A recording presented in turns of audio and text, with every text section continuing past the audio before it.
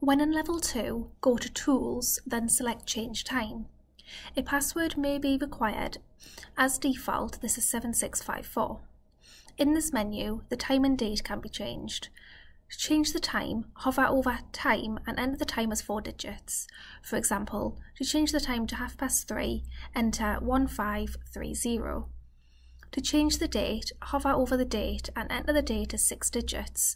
For example, if the date is the 1st of January 2021, enter 010121. If the time and date is changed on Node 1, all of our nodes on the network will sync to this time and date.